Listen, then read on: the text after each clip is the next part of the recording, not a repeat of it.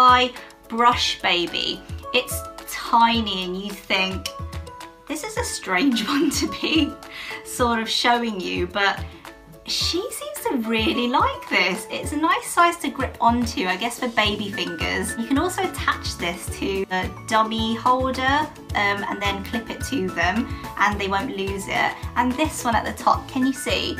There are like slight ridges as well in it, and it really is good for putting teething powder or any teething gels in, and it won't sort of fall out or go on the floor, etc. And this is great because it also acts as a first toothbrush.